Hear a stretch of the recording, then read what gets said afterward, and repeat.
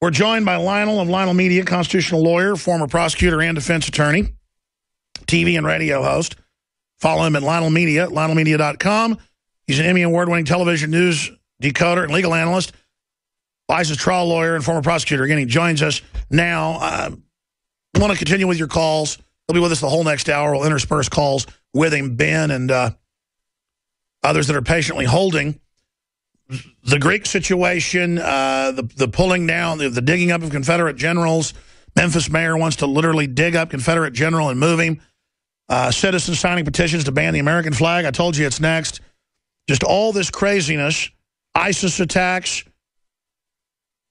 Where should we begin, Lionel? I mean, what's front and center on your radar? Do you want to speak to the balkanization of the generations and what I was just getting into? Because they're getting us ready for another round of being held hostage to these shadowy global banks. The Bank of International Settlements is going to say from a secret meeting what we do. They're our boss. How many more trillions of U.S. taxpayer money will go over to Europe to prop something up that's meant to fail? Sucker born every minute. I mean, where do we start, Lionel? You know, it's funny, Alex, there's so much. Just listening on hold to being on hold is just enormous. You know, I cannot begin, first of all, without mentioning the role of the mainstream media as potentiating our delusion. You know, one of the problems they say with taking, let's say, diazepam and alcohol or mixing certain drugs is that alcohol potentiates certain drugs. Well, the media potentiate our ignorance. And what they do is, like a baby bird is fed by its mother. The mother takes a worm, chews it, digests it, and then gives it back to the baby bird in a form the baby bird can handle based upon its own youth and novelty, in essence. Well, that's what our media are doing right now. With all that is going on in the world, here in New York, we had yesterday Gay Pride Day, which is terrific. And I think, very frankly, personally, everybody should be allowed to marry anybody they want who's an adult. Unfortunately, the Supreme Court case had nothing to do with that. It actually hurts the cause. And then we had, recently, you probably haven't carried this, but here locally in New York, we have the second of these escapees who was gunned down by the police. We're talking about that. And then we have the Confederate flag. Again, chewed up, predigested worms being fed to us by the media. Meanwhile, Alex, they look to Greece and they say, you know, this is a rather arcane and recondite subject. Bonds and IMF and bailouts, and that's Greece. That's some third world Greece, the backbone of democracy. But that's Greece. It's never going to happen to us. I don't have time for that. I'd rather talk about Caitlyn Jenner or Confederate flags. I'd rather take history, Alex, and revise it. I'd rather take a subject, namely Confederate flags, that we've never talked about. It's the perennial subject now, much like team mascots are, whether the Redskins is a racist term. And we just talk about it because it creates the delusion and the illusion and the perception that we're a part of something, that we're involved. When in fact, it's predigested nothing. Because the real issue, the real frightening things involve issues, Alex, that are, to many people, arcane and recondite. That's right. It's cold-blooded, pre-planned diversion while earth-shattering huge events are taking place. Build up for war with Russia, global depression, bank runs. And then I hear this too. Why do I care about Greece? Well, because you're about to bail them out. Or right. Why do I care about derivatives? Because you've been signed on to them. Or why do I care about the stock market? Because the company you work for is able to pay you because of stock. There's this super selfishness too built into the average person. Not everybody, but a large portion, a large minority, where they think their selfishness is a shield when in truth it's that selfishness that brings them down. I want you to speak to that, but separately, I'm a libertarian. So what does it really do if a bunch of trial lawyers now are going to be able to get, you know, two women or two men's money when they get divorces with each other? Right. It's the fact of what is our gross domestic product? Obsessing over the Redskins, obsessing over Confederate flags, right. Obsessing over transgender people. When that's not our GDP, that's not, we should be known for science, for developing things, for invention, for being trailblazers. They're giving us a mentally dysfunctional, balkanized, fight with each other Tower of Babel that only makes it worse. It's so cold-blooded, and you're a constitutional lawyer. I don't know your view yet, but I'll give you mine. It's not the Fed's place to be saying what the state should be doing concerning this. And it's like all these other, it's like the Fed saying states can't legalize marijuana. It's the same deal. Let me ask you this, Alex. Let's assume that a state were to tell, let's say the state of Texas, if you don't have a child within 1 year, let's say there's a law that's passed, you don't have a child within 1 year of your marriage, of your nuptials, your marriage is therefore void. Because after all, marriage is about children. And if you're not having children, either because you elect to have children, you can't have children, you're too old to have children. I would say that's wrong. And for those that don't know, it's already happening. Right. Well, guess what? You've just agreed to the federal government commenting on what is and isn't permissible under state law. You see, I believe in gay marriage, but I don't necessarily believe that this is a right vehicle.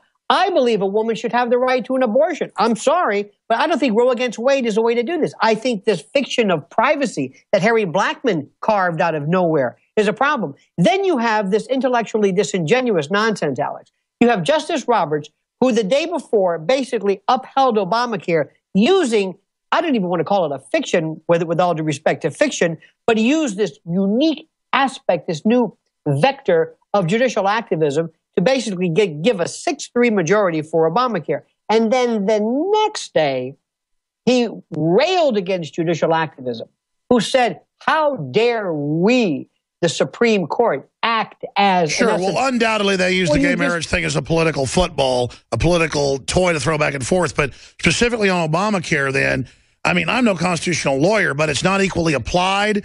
It's run by foreign groups it makes you buy a product. I mean, it's just the ultimate screw job, and it sets the precedent on so many fronts. What is your view of Obamacare?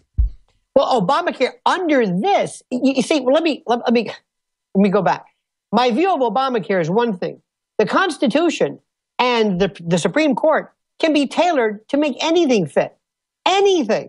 This idea that Scalia came up with, that you could look through this prism of either judicial activism or non-judicial activism, but originalism or strict construction, and you can apply this algorithm that gives you the correct constitutional interpretation is nonsense.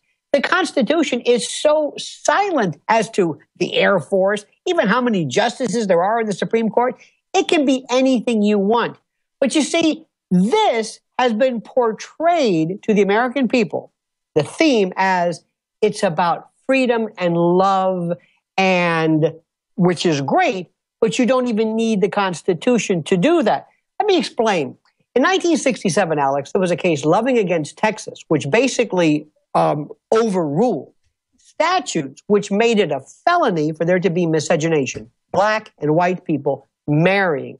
And they will often use that as an example to explicate, to bolster this decision. That was different because that penalized people criminally for blacks and whites marrying, but not whites and Asians or any other race. It was a different vehicle. They missed the point. This past week we have, and you were the one who, before anybody talked about this, I have to mention this horrible case of Charleston yet again. Alex, the thing to me that always is forgotten, and this is somewhat of a different subject, but not really. We will know everything about guns that were used, what he said, what he uttered, what he wore, what he Facebooked. We will never look at perhaps any type of psychotropic or psychiatric medication.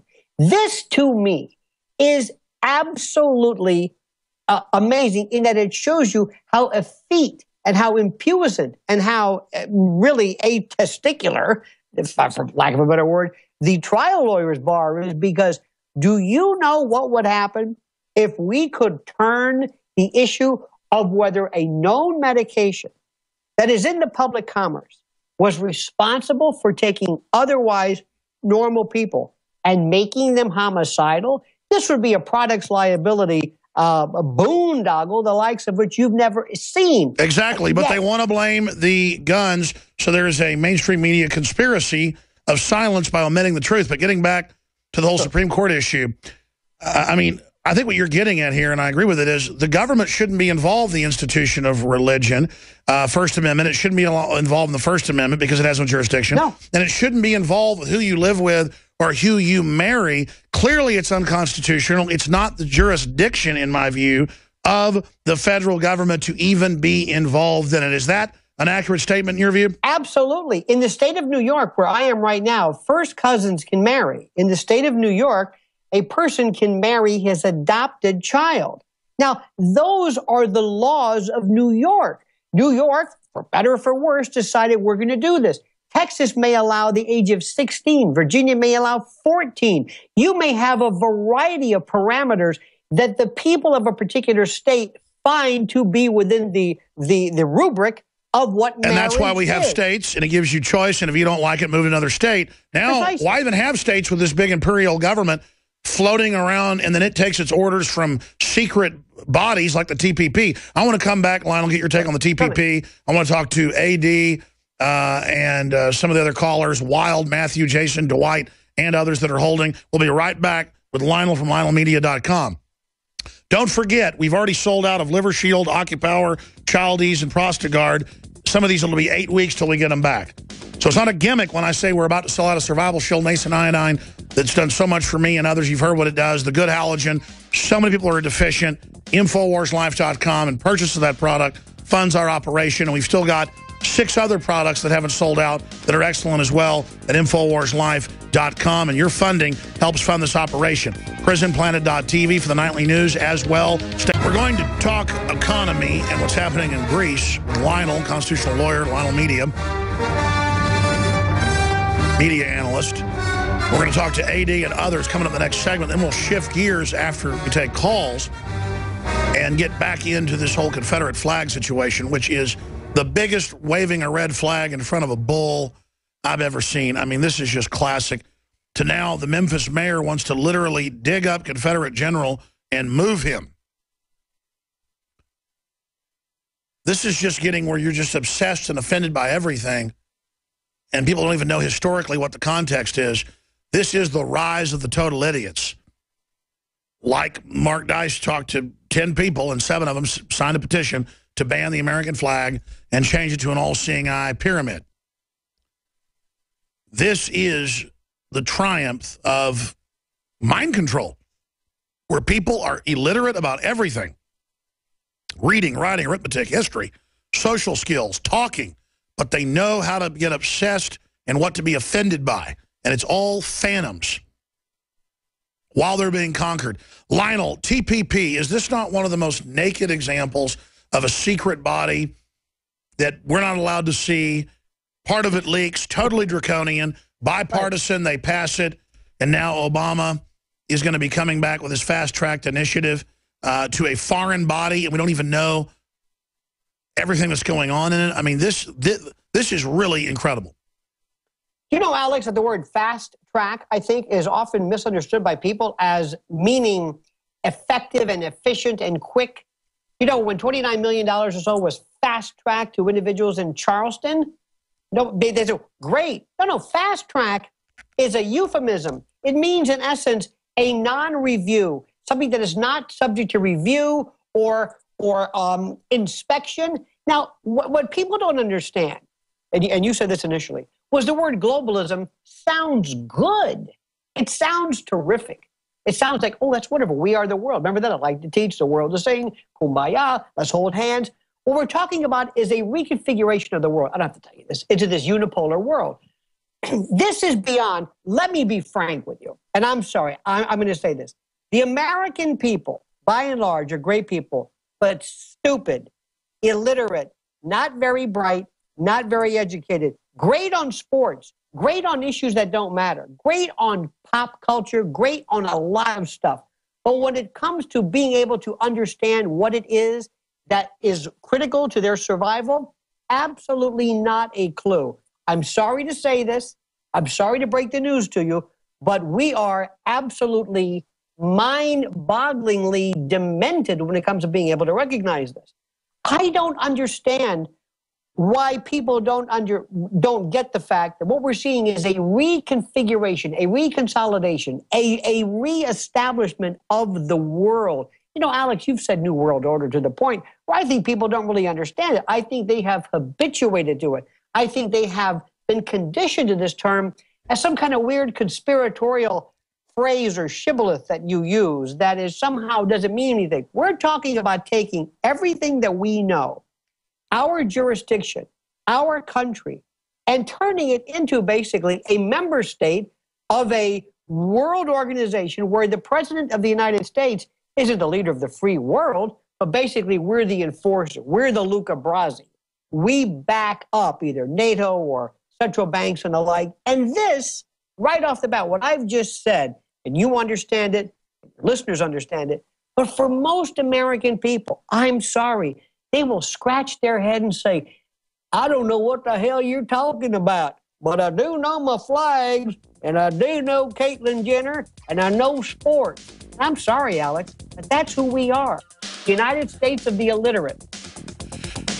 That is the best 3 minutes I've heard, hands down, describing the TPP. It is a total takeover, puts all of our laws and rights into a shadowy, secret, offshore, corporate fascist combine so they can do to us what they've done to Greece. Well said, Lionel.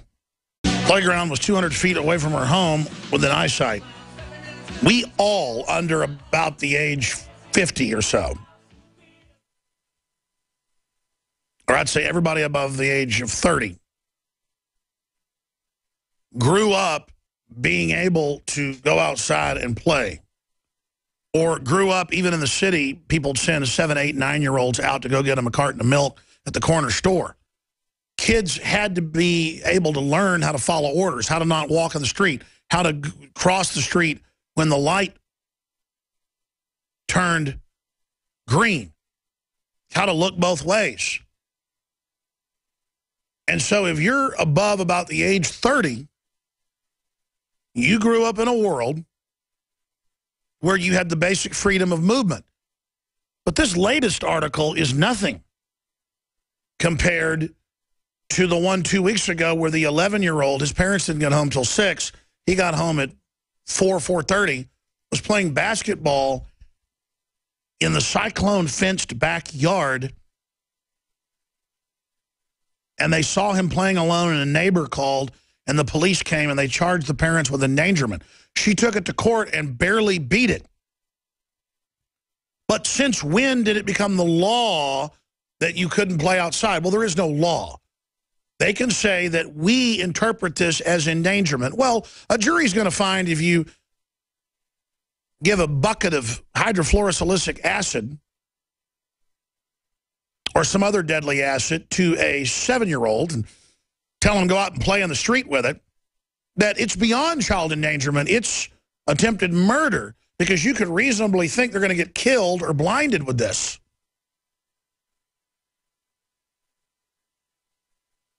But it is the established activity of humans for children to play outside. But see, it's the triumph of ignorance. There is the perception that gun crime's up, even though it's down between 50 and 60% since 1992, Justice Department's own numbers. That's not even debated. There is the perception there are more shark attacks, even though they're actually down. There is the perception that there's all this rampant racism. All of this is the triumph of hype. And I want to get into the economy and take your phone calls, but during the break I was reading this article again where the police and the prosecutors with a straight face go, yes, this was very dangerous. And I even looked up the area. It's a nice area. But so what if your 7-year-old's playing in the park across the street and you're watching them? Let them. That's a parent's decision. That's why Texas is a Baptist state, super conservative, but you can give your 5-year-old a drink of your beer. You can buy them a beer. It's up to the establishment owners, again, business owners' rights, to refuse to sell you that wine or beer for your small child. In Europe, they give their kids watered-down beer and wine. The point is that it's still the law in Texas. You can go in and order your child a beer in a super conservative state because they understood you take parental rights away, you lose everything. It's up to a parent's decision. Now, if you've got your child playing with what you know is a, say, dysfunctional firearm, they don't have firearms training, and they're in their backyard with it, that is child endangerment. But is it child endangerment? They're now trying to pass laws to say giving anyone under the age of 10 a BB gun? The problem is the children are out of control. They've never been in the real world. They don't know how to tie their shoelaces figuratively. They play video games all day. The studies show they're becoming brain damage from it. They don't even have language anymore. My dad's dad knew how to fix anything. And knew how to do accounting and play golf and square dance at the same time. The point is he was a man. He could do it all. My dad, though, was a specialist. He went to college, became a chemist and a doctor. He still knows probably, let's not exaggerate, 10 times more than I do about fixing things. Not as much as his dad. Then there's me. I don't know that much. But compared to most men that are 41, I know a lot. Most men I know now can't change a tire under the age of 40. And they're making the cars now where if you put a battery in, say in a Volkswagen, it sends you a message and turns the battery off because you didn't go to their dealership and pay extra for one. That's the smart cars where everything's wired. They're building a world where we're basket cases. And our guest beautifully said that earlier, Lionel. When he talked about we're obsessed with everything that doesn't matter, everything that can't feed us, everything that can't teach us how to be competent. Rebel flags and Caitlyn Jenner. But we don't know all the basics. This is the plan, and now we're watching the exact playbook the IMF and World Bank fronts for private banks. IMF and World Bank's just the Federal Reserve's name worldwide. Same European banks own it. They are now imploding Greece with the same program, convincing the world that most of it is Greek debt when 92% of it is not, just like Iceland. Iceland, though, arrested their head bankers, went into all the documents and said, in their case, 93% of this is not our debt. We'll pay the 7% that's national debt. The 93 that's derivatives, we're not doing it. England put them on a terror watch list. Every Icelander, 400,000 of them, they had to back off when it came out that was British banks involved. So they're going to try to do this. Imagine when they have a cashless society. That's my rant. We're going to get Lionel's rant. Then we're going to AD, Wild, Dwight, and others. Go ahead, Lionel. Alex, I've got to tell you this. In fact, I've wanted to say this for a long time. When I was a prosecutor, the area that I found the most problematic was doing dependencies in the juvenile system. And specifically, I used to deal with termination of parental rights, TPR. And what happened was the state of Florida at the time would come in and say that if you could show that a child was either abused, abandoned, or neglected, depending upon the standard, which nobody could really tell me, you'd go before a judge, and a judge would remove a child, disentangle, disengorge, like conjoined twins, a child with its parents. And what nature gave you, a court would separate that. And what was interesting was that they would take these poor people who might not have been, they were poor, they might not have been the smartest, they might not have been educated, they had a hard time with schedules, but they were the parents. And they would have a mother, let's say, go to parenting classes or learn about something. Somebody would pick up a phone, drop a dime on a neighbor. And my favorite was failure to thrive. You know, the Jones kid, he has a son who doesn't look like he's growing as much as the others. Something's wrong, something's strange. And then they would call an overworked, underpaid, 20-year-old caseworker who knew nothing about raising kids, who was so afraid of perhaps signing off and being the negligent caseworker who let little Alex go to his death, that they would leap on this family, overreact, and then you are doomed. And then they would take this poor parent and they say, you know what, Mrs. Jones, because you didn't go to your parenting classes, because you didn't follow this set of instructions, which we think you need to know as a parent, and now little Alex has been placed in foster care with this rich family, with a lot of cool toys and a lot of neat stuff for such a long period of time that we think it would be unfair to return Alex from this very nice family who might want to adopt him back to you in your trailer and your squalor and this hovel.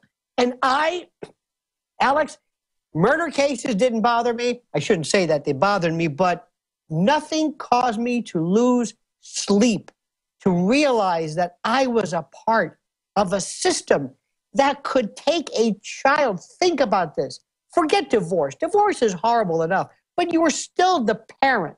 And you might not be married, but it's two people who kind of sort of agree. But just imagine the power of the state of Texas or Florida saying that your child, by virtue of edict, by virtue of judicial fiat, is not yours anymore, cannot take under your will. You have no authority.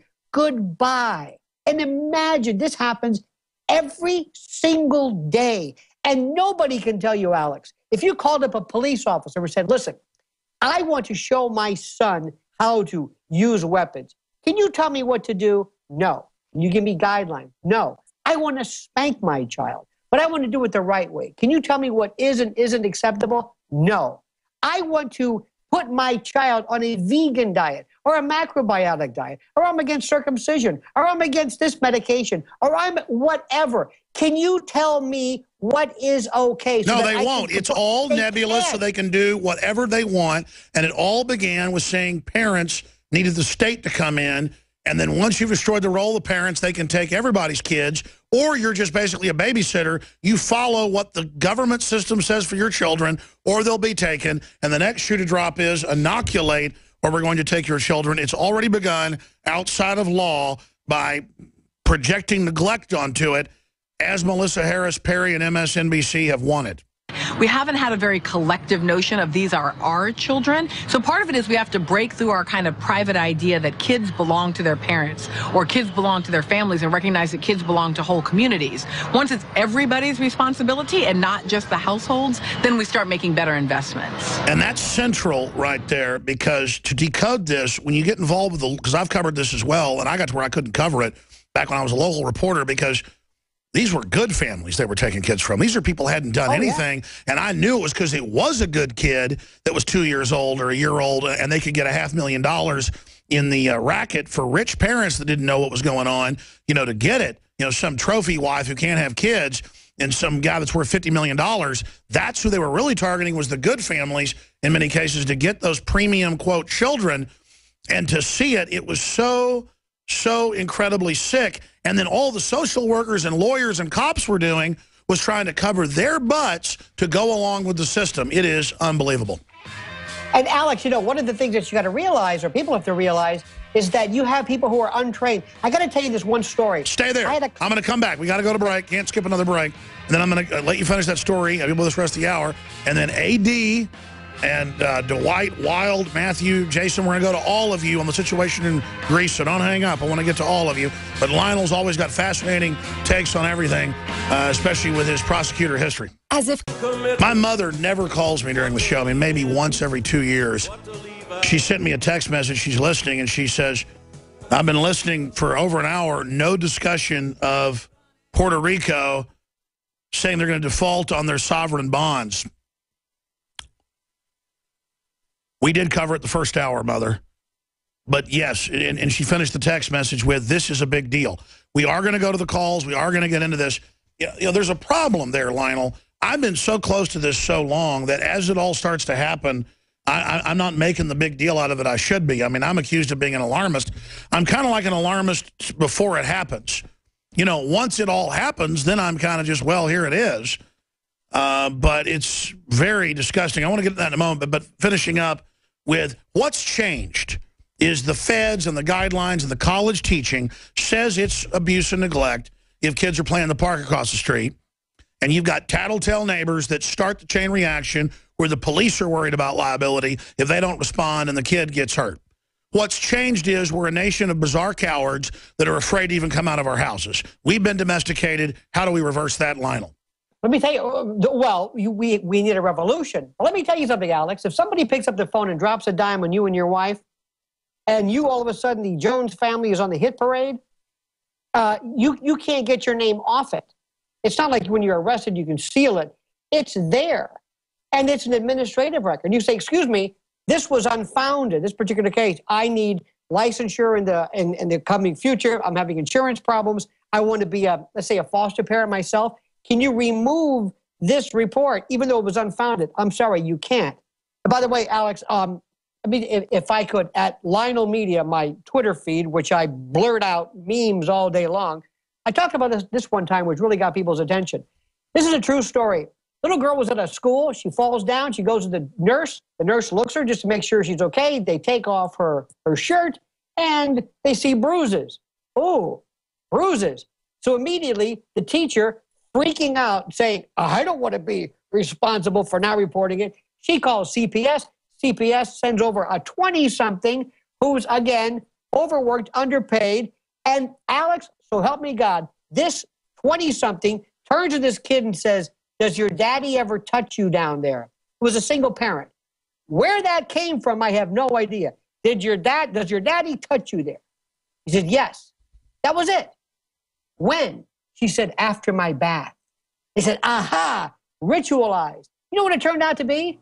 And thousands of dollars and embarrassment later, he had to apply an ointment pursuant to the doctor for some type of vaginitis or something, and it said after a bath. Now, when you are put in the position, Alex, and imagine all the enemies that you have and people that you don't like, but when you are even hinted at as far as being a part of child abuse or child sexual misadventure, the stigma sticks forever.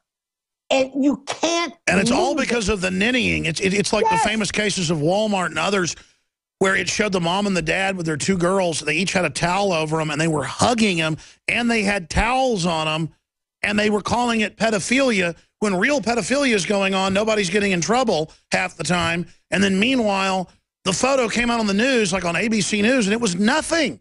But Walmart wanted to protect itself. Or Eckerd's, I mean, it's happened with all of them. Right. And so they call in the police who then act like it's real and legitimate. We've got to go to break, and then I promise, or they can punch me in the nose. I'm going to AD, Matthew Wild, Jason Dwight on the economy. And I should have done this the whole show. I know you would want to talk about that as well. As we go out to break, let's start talking about this now. How big a deal is it? Because we know the economy is untenable. We know the debts are untenable. But we've been signed on to the derivatives is the main reason we're untenable. They raised taxes so much in Greece that less money came in. Now they want more taxes raised. And people say, IMF, you're not stupid. Why are you doing this? Because they want them to become fully bankrupt and fully conquered. But what do you make of Puerto Rico? New York Times, Puerto Rico's governor says he'll need to pull the island out of a death spiral. It's concluded that the Commonwealth cannot pay its $72 billion in debts, and administration will probably have wide-ranging financial repercussions. I mean, this is the 51st state right there, bro. Alex, let me put it to you this way. Let me ask you this question. If you wanted to be the most powerful person on the planet and you wanted to destroy a country, how would you do it? I'd do it with an economic takeover, buying off the ministers. Exactly. I would not fire a weapon. I would not send in a troop. Stay there. Explain this when we come back. The Secret to Ruling the World with Lionel, LionelMedia.com. I'm Alex Jones, Infowars.com, and PrisonPlanet.com. And I'm glad my mom texted me because, you know, every 2 years she might call. One time Charlie Sheen was on Melting Down, that famous deal. She called up and she said, stop this right now. This is not what your show is about. Shut it off now. And, of course, I didn't. Should have listened to her. We're on the march. That certainly is a very apropos way of putting it. Lionel, former defense lawyer and prosecutor, TV critic, radio host, one of the top 100 talkers in the country, according to Talkers Magazine. He joins us. I met him years ago when I was in the keynote address at a Talkers in New York, where he was the master of ceremonies. And I don't even agree with, maybe 10% what he has to say, but I get his perspective on the 10% I don't agree with. But on the other 90, he has a great way of putting things, a lot of good stories and anecdotes. Without further ado, I want to go to AD and others that have been patiently holding, but I wanted to give you a chance because you got cut off by the break. Some people spin this over the years and say, you say the debt's too big and that it's untenable because you want confidence to be lost. And if people listen to you, we're going to go under. And I'm like, no. If we have, $2 quadrillion plus in derivatives that aren't our debt that these big 6 mega banks created and have signed us onto, and if they keep raising taxes when they know at a certain point it hurts tax receipts, and we know the philosophy is to consolidate control, you were getting to that point, so restart with how do you conquer a country. This is what they admit they're doing. Everybody from Henry Kissinger to Brzezinski Brzezinski to just all of them wrote books bragging how they're conquering the world. There's a reason when Brzezinski Brzezinski or Henry Kissinger or David Rockefeller shows up and the Saudi princes are bowing to them, not the other way around, then Obama bows to them. I mean, these guys really did set up our modern world, and it's not pretty. And now they're getting ready to take down, because they've already taken over the world. They don't need the West anymore to take over the world under other guises, democratizing, humanitarian, whatever. Now they're in their end game.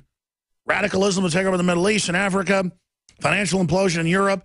They've already taken over Latin America. I mean, I know the history of Latin America, a gestalt of it. And how, even though it had a history of sugarcane slaves and others that came there and natives that didn't know how to fight back against it and colonialism, after they got out from under colonialism for a while, in 5 or 6 spots, they were booming. They were free market. They were as rich as we were. They were inventing stuff. It'd be so cool if I could move to Chile or Argentina when I was old. It's beautiful down there. It'd be so cool to have other free countries. I look around, there's nowhere for me to run. I mean, I'll be honest, if there was some really cool free place, I'd get out of here. I mean, I love America, but man, I'm telling you, the people are so dumbed down on average. The awake people are the salt of the earth. We've been an exceptional country. No one, I mean, I was at my cousin's wedding reception at the Kalamazoo Air Museum. The pictures do not do it justice. And the reception at night with a great DJ and dancing was underneath the SR-71 Blackbird. They had prototypes in the 50s. It officially started flying in 63, like the B-2 bomber officially started flying in 87. It was flying around the 70s. Really flies like Mach 5, Mach 6.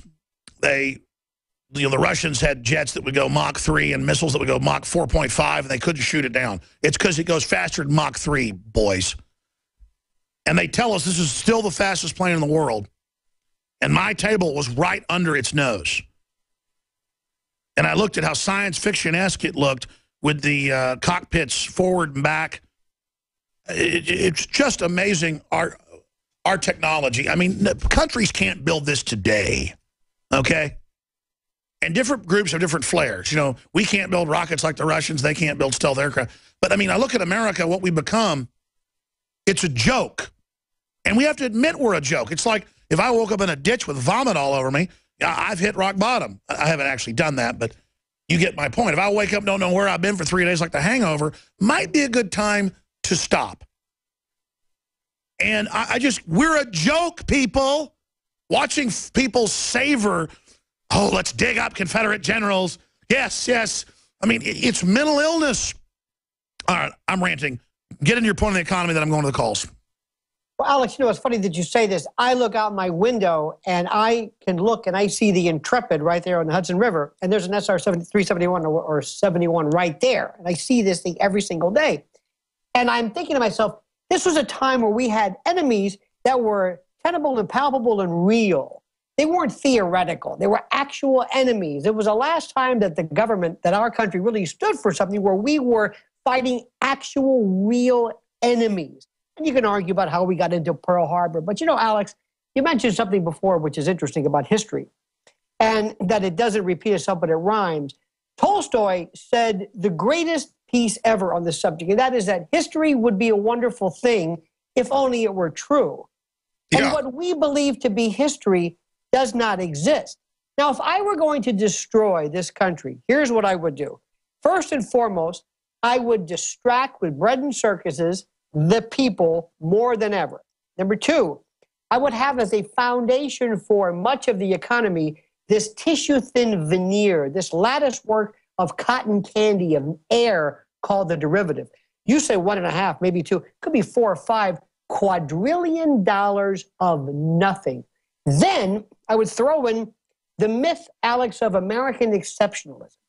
I would always have the flag and Lee Greenwood and John Wayne and Ronald Reagan and Fox News and We're the Great. We are impenetrable. We are never going to be Puerto Rico or Greece or Iceland or Portugal or the EU. We're the United States. We are immunized. We have a vaccine against this. That's what will doom us. The idea, because Alex, this is a beta test. Everything happens in Europe and those parts of the world first, and then we catch. They sneeze, we catch the cold. Oh, you're right. The IMF and World Bank admits that, okay, we've taken out Africa and Latin America. Now we're going to move on to Western countries, and they're doing it. And the only country to say no was Iceland, and they went in, they arrested the people, and found out, guess what? It wasn't even their debt. And I'm going to also go in, Alex, and I'm going to fool people. For example, I'm going to tell people that there are new currencies of war, a new casus belli. I'm not going to let them know about water.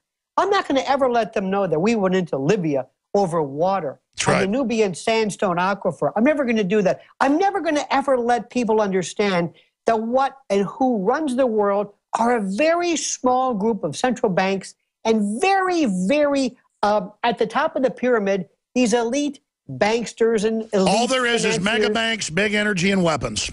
And all we're going to do is we're going to create fictions and bad guys through ISIS.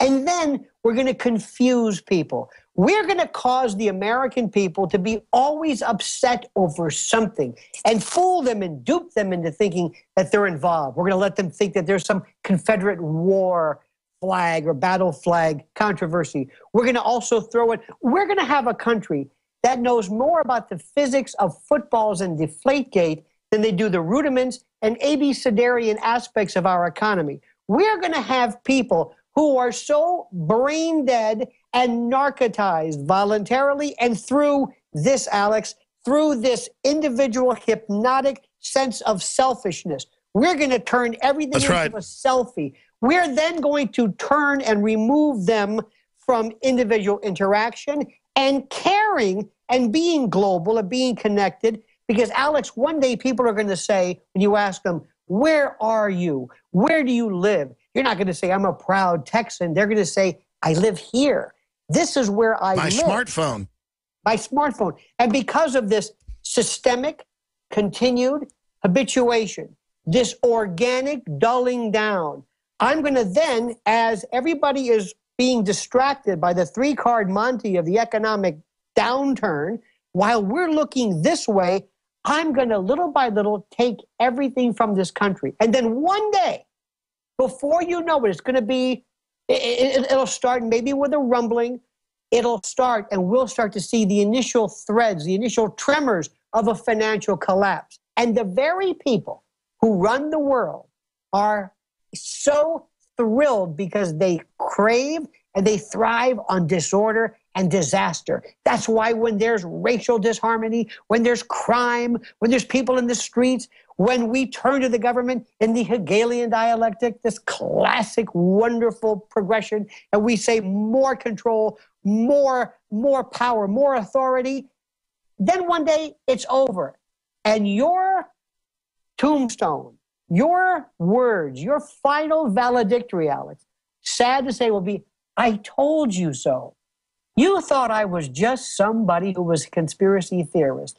It's going to be too late. You thought I was doing this just for some kind of an act.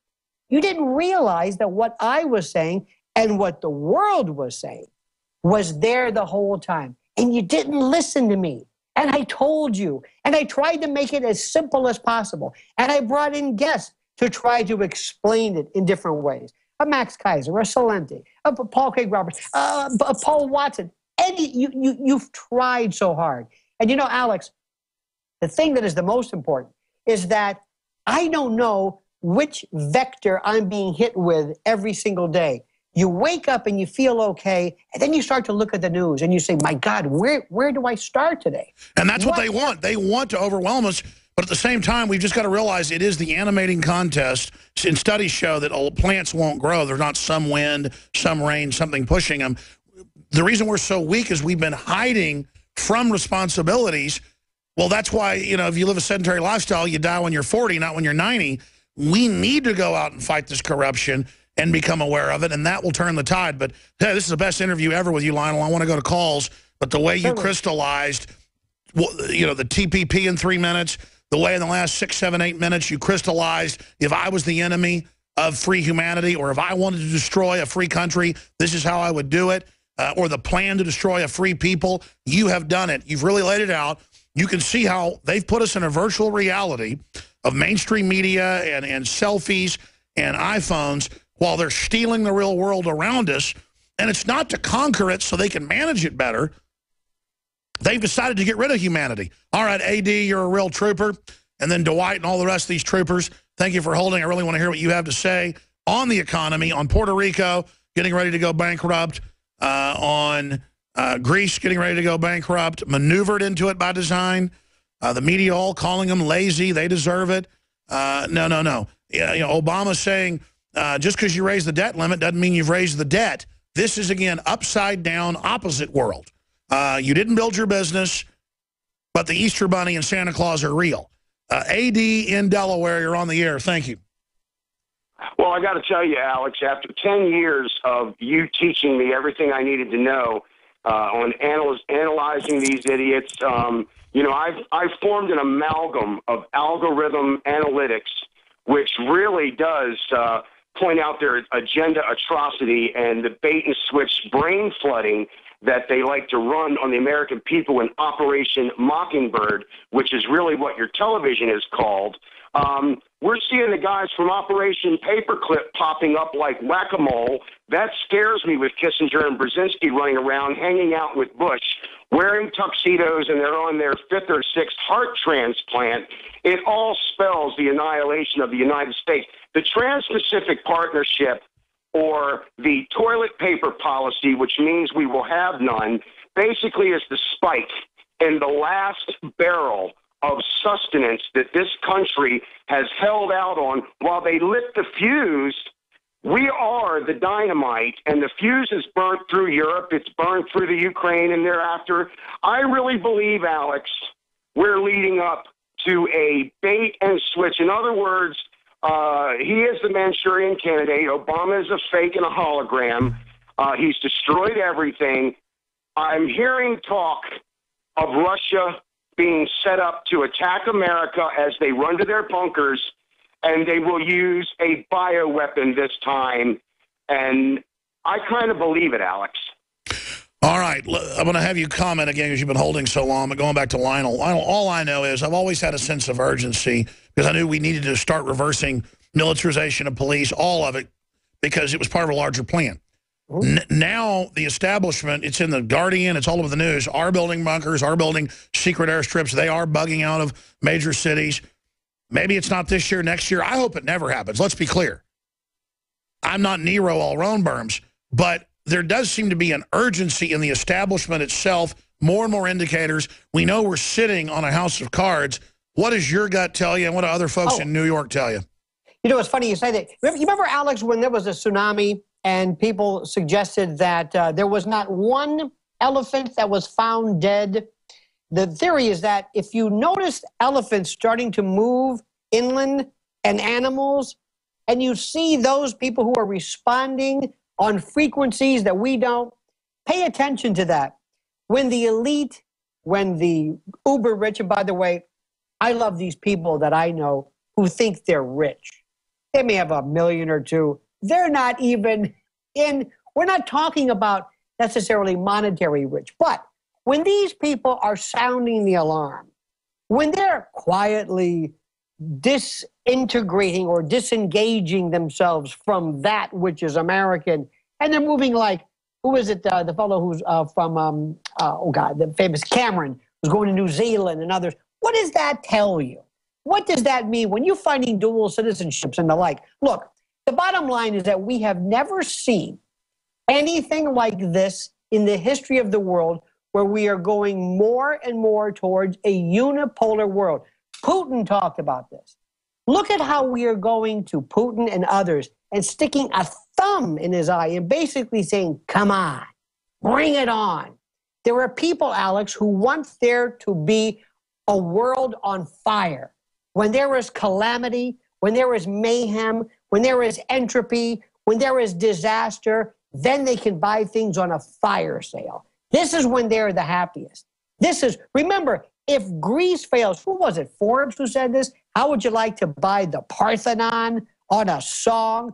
When a country collapses and they turn to say, help us out, who are the people helping you out? Alex, if you and I were the kings of the world, we would be high-fiving each other. We would go and we would say to these countries, we'll help you out, but it will be for a cost. And then little by little, our different unions, our different groups, we consolidate. And all of a sudden, what's missing? Jurisdiction, monetary systems, nationality, and all of the hints were there.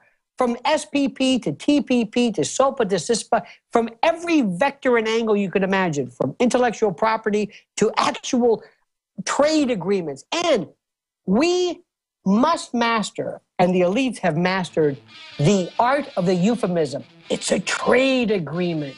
It's a world. It's a fast track. It's a smartphone. Yes.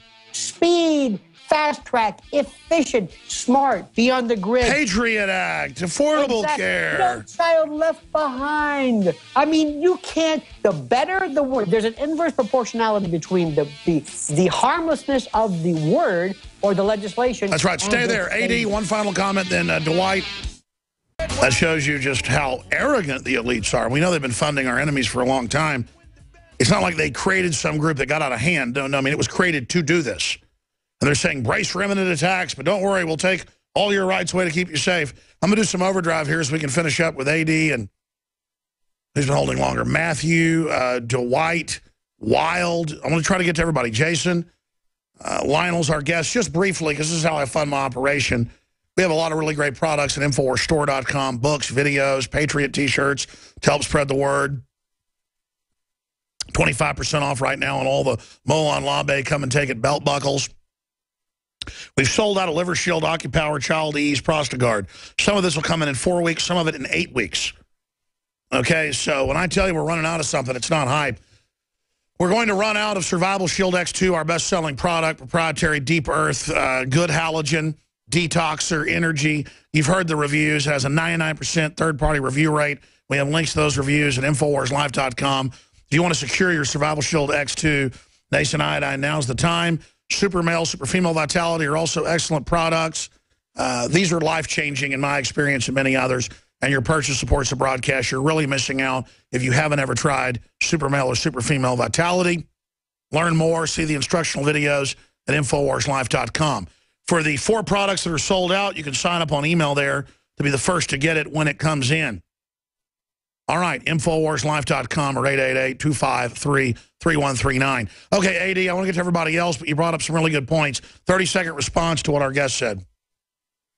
Alex, I think basically, to sum it up, the Umbra, which is the handlers of the BIS, are basically going to trigger a global reset, or in other words, a collapse by October.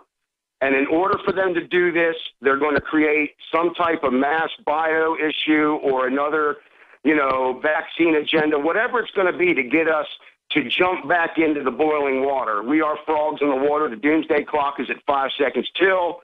I feel this coming. Karen Hudis, she's always on target. Peter Schiff, Jaros, all of them. All your guests are fantastic. I want you to have an InfoWars Summit 30 days long, brother. No, I hear you. We need to do it. We need to have all these guests on. Jim Rogers, who's really smart, says it's going to be spectacular. And you can see the buildup. I mean, maybe it's not going to happen, but I've never seen such pre-buildup. Real fast, a comment to that, then we're going to go to Dwight, Wild, Jason, and others. Lionel. We need to have your version of Bilderberg. And I always ask people this question. We laugh about that, but imagine if, and you've said this before, imagine if the NFL owners met every year secretly since 1954, or Hollywood. That is a beta test to see how will people look the other way. And I think what would be great is if we could do a summit, an actual summit. Imagine all of this, all of your guests, all of your followers and Patriotberg. Yes, right, indeed. But just to meet, Alex, this is the question I want people to think about is, do you think, and this is the bottom line, do you think that the United States is not susceptible to or is impervious to that which happens elsewhere? Could your pension, your bank account, stocks, your portfolio, your wealth, could it one day disappear? Because secretly, Americans believe that no, it can't, because somehow either we're blessed, we're in a city on the hill, that we are immune, we are inoculated. Sure. That this happens elsewhere. But, Alex, it's the same playing field. Well, it's like Japan building on a nuclear plants on a fault line in a tsunami zone, and then lying and saying it's impossible for this to happen, and General Electric went along with it. It's insanity. I'm going to come right back in 70 seconds and go right to Dwight, then right to Matthew, Jason, Wild, and others.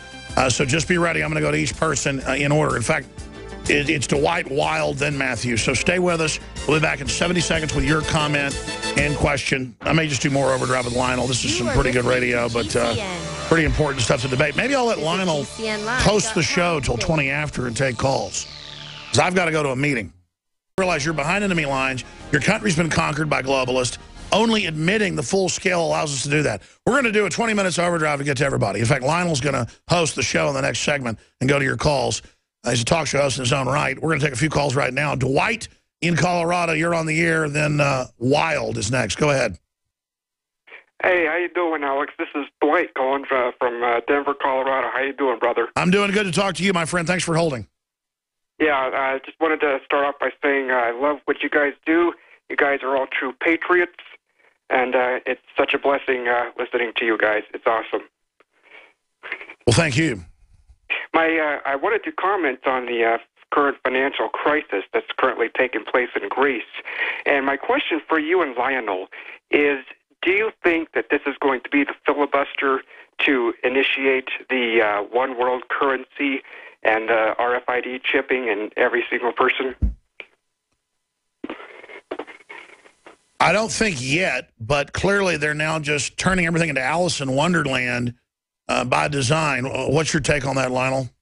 Oh, it's happening incrementally, and it's happening by habituation, and as it will be said, successive approximation, which is basically the operant conditioning way of doing it. Little by little, you become used to it. Because as far as the RFID chip goes, it is becoming more and more a part of who we are. And congratulations to you for turning people on to this, the notion of transhumanism.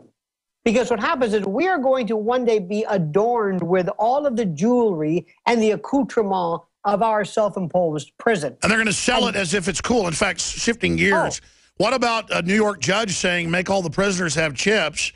That's convicted. Next, it'll be arrested, just like DNA testing, inside their body to track them where they can't even remove the chip. So I guess in the spinal cord or in the brain. And then the governor getting up there like they just won World War II because they caught these two killers when they just let 36,000 violent illegals out. But they make this huge spectacle out of these two guys. It's an example of how the media and the government can decide what to make a big deal. And it also, Alex, started by, remember, at first having your pet chipped. And then later on, they're going to say, well, you know, mom and dad who might suffer from dementia will chip them. And then let's get rid of an Amber Alert by chipping your child, voluntarily, of course. And then if it's good enough for your dog and mom and dad and your kid, what about you? And then one day, and it's been said a million times, one day when you are found guilty or you are to be removed, nobody needs to physically kill you. They just turn your chip off and you don't exist. That's right. Unable to buy and sell. And they even say in these UN documents and cartoons they've done for British kids to get them ready, there'll be no cars. Those that are will be self-driving for the elite, very few. You'll get meat once a year, but the computer decides when you get health care. You know, the old bioethicists just killed people saying we're not going to treat them. Now the computer just decides. No, but I want to and it's the Watson computer, the Nazis. I mean, you can't make it up. But I want to see somebody one day with their smartphone say, wait a minute, Alex, I see you, but it's not picking you up. I don't see that beep. You're not on the 24/7 worldview panopticon. You don't exist. You know, do you believe me or your lying eyes? You will have no significance, independent in terms of your flesh. And don't think for a moment, as we get more and more involved in 3D apparatuses and virtual, everything from virtual sex to virtual friendship. Oh, they're going to claim we're discriminating by criticizing virtual reality. I predict that'll be the new thing, that if you criticize the Second Life type folks that live in La La Land, that you're being hateful to that group. But finish your point when we come back. You're going to have the floor. Dwight, thank you so much. We're going to go to Wild in Wisconsin first, and then we're going to go to Matthew, Jason, and Rich. I've got to go. We've got a lot of stuff coming from the Nightly News tonight, 7 o'clock Central. Lionel will host. I want to thank him for coming up. He'll take 4 or 5 phone calls to finish his point. But yes, this is a planned takeover. And it's not Borg from Star Trek, but it might as well be. But instead of just invading us with laser beams and taking over, they're doing it by seducing us with Trojan horse. 20 past the hour on a variety of subjects. And without further ado and without any delay, let's go right now to Wild in Wisconsin. Wild, you're on InfoWars on the Alex Jones Show, sir. How you doing, Lionel? There's a Serbian Wild. saying that goes. Hi, can you hear me? Wild in Wisconsin. Going Can once, you hear me now? going twice. How about Nope. Matthew instead? Matthew, you're on the Alex Jones Show. Hello? Yes, sir. Hello. How are you doing today, man? Fine, sir. Matthew, Great. what is on Well, your hey, mind? what I would like to focus on are root causes of how we got to this point. And I think if we better understand, how we got here, we'd be able to better approach the future and how to change that. Now, there's a lady, and her name is Ashley Sanders. Are you familiar with her? With Move to Amend? No, sir. No, well, she's out of Salt Lake City. Well, and the thing is that she goes off on how corporations got personhood here in America. Hey, which Matthew, was may I ask completely a question? devastating. Matthew, I Yes. don't want to interrupt, and I'm sure she is fantastic, but since I've got you on the phone, may I ask you what your particular ideology is and your particular thoughts, irrespective of somebody else's? What do you think, sir, regarding the problems that we face? Well, what I believe is that corporations are not people and money is not speech. And there's, that's a big issue in this, today's economy and the way that our policies are being driven up and backdoor deals. And now today it turned into $1, one vote rather than what it's supposed to be, rather than what the public needs it to be. And before it used to be a felony for corporations to contribute 1 penny to political campaigning and all that. Now that just becomes, regular practice. Matthew, And let so me ask you a question. Yes, sir. Let me ask you a question if I could, sir. Let's assume that Alex Jones Incorporated were to be a viable, as he is, political movement, and Alex Jones Incorporated wanted to contribute. Don't you think the real answer to get around the Citizens United problem is just disclosure? Let a corporation donate. Let a corporation involve itself in the system. But let's find out who the corporation is and how much they're actually contributing. Do you think that's a way around it? Right, maybe open books, but that's the thing. It's like, well, we could go ahead and ask for disclosure, but we're only going to be told so much, what? And the thing is that if there was complete transparency, at one point within the first 75 years of this country, you had to actually go to be able to get incorporated. You had to go down to your local senators and actually convince them how your business was going to benefit the public. Well, Matthew, my friend, you make some excellent points. I certainly thank you for your call. Let's go right now to Jason, who's calling. Jason, you're on the Alex Jones Show. Jason. All right. How about Rich? Rich, are you there, sir? You're on the Alex Jones Show. Yeah, how you doing, Lyle? I'm Good, sir. really PO'd, man. And what I want to know is this. This is treason, plain and simple, across the board. TPP, all the things that have been going on, these documents, if they were revealed, they're treasonous. And the people who are letting it happen are abetting treason. I don't understand why. Why a department? Isn't there any department? For example, the sheriff's department has more power in the state than the president does, okay? And they can deputize where they need to deputize when they can't handle a situation that's beyond their singular means. Why can't this happen? Why can't we arrest these people like we did in the good old days? Arrest these people, try them, and find them guilty of treason. That's what this is. And it just keeps going on, and I don't understand why. I appreciate that. But the problem that exists is that if you were to try to do that, you would say, okay, let us argue. Let us go and declare this to be unconstitutional. Let's try to get the Supreme Court to grant us certiorari. Let us bring a case against the government saying that this is a violation of the treaty's provision or some particular aspect of the Constitution. The Supreme Court then grants certiorari, or the right of review.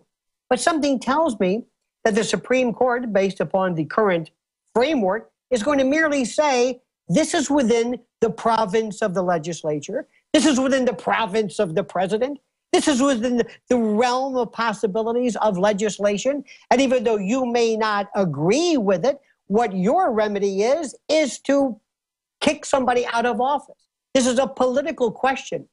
You know, the word treason is something which is a fascinating subject. The idea to me that something is so reprehensible, so contrary to the rudiments of this country and to the bases of this Constitution, I would venture to say that that word means virtually nothing today. The thing that I don't understand, and this is the part that I have talked to Alex about and others as well, is that there was a time when we as the United States were the only game in town, and we thought about what really affected us. What was it that affected us and our way of thinking and our livelihood? Did it present a clear and present danger to us? Not something theoretical. Because ask yourself, what was the last engagement, the last war, the last military action that we ever got involved in that dealt with a real and true threat to this country? Something that was direct and absolute. I'm still waiting. You know, I was here on that terrible day in 2001, on September the 11th. And I was here, and I remember how I felt. And I remember at the time how being a part of this, and the smell, and the sound, and the attitude that lingered in New York. And I remember at the time thinking, I don't care who was responsible for this, I wanted to get them. And I'll never forget this, because now I look back and I say it almost, I'm almost ashamed of what I thought, because I was so angry. And it didn't really matter who was involved, whether Afghanistan was involved or Iraq, it didn't matter to me.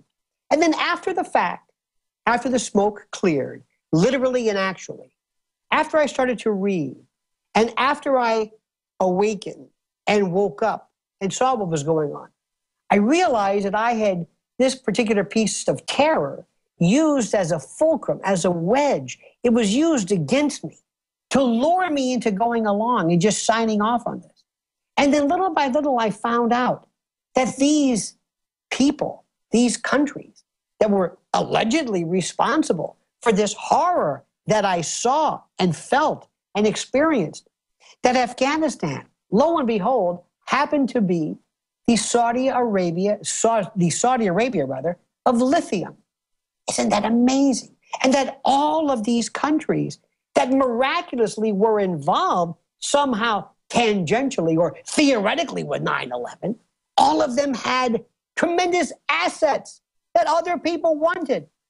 And the great Gerald Celente said it best. And at that time he said, and still does, what do you think the chances of us ever involving or invading Iraq if their major export was broccoli? And little by little I realized, oh my God. And from that moment on, I'll never forget this, something happened to me. And it's happened to you as well. And Alex, in many respects, was responsible for turning my ignition switch on, of making me aware of what's going on. You know, you talk about what's treasonous. I see right now something that is very easy for people to understand. Very easy. And it's this wonderful thing called the Bill of Rights. This wonderful aspect of the Constitution. And people will argue whether they have a bead on what it is or not, whether they really truly understand it. And I am seeing the First Amendment and the Second Amendment for sure. The Third Amendment, we haven't had much of a problem with that, quartering soldiers at your home against your will. But Fourth Amendment search and seizure and Fifth Amendment and due process, all of them are systematically being eroded, little by little, bit by bit. And if all is said and done, when we look back on this wonderful civilization of ours, this is going to be the thing that changed everything. I always ask this, and I want you to think about this, and I appreciate Alex allowing me the chance to do this. But I want you to imagine if you could meet Hamilton or Jefferson or Madison today, or George Orwell, Mr. Blair, and you could have a conversation with them. What would you tell them? What would freak them out? What would rock their world? And if ever I met Eric Blair, George Orwell, I would say, remember how you wrote 1984 and you envisioned the enemy being the state, kind of Stasi-like? Well, you imagine the state and the secret police breaking in and leaving a microphone next to the wall socket or next to the coffee maker. Remember when you imagine the government actively surveilling us by breaking in and breaking the curtilage, as we lawyers refer to the area around your home. Well, this changed everything. Because what we did when we signed on to this, we accepted its irresponsibility, so to speak. And whenever we had a new app, or we wanted to be known, and we wanted to use GPS, and we wanted to have these things, these wonderful little tools and gadgets and gizmos, we signed on. And we took the Fourth Amendment and we gave it away. That's what I would say. Well, on behalf of a grateful nation, thank you. To Alex Jones, thank you. And to his tremendous staff, thank you as well. I am so honored to be a part of this. Follow me on Twitter at Lionel Media, and I hope to be with you again as soon as possible. Thank you so much.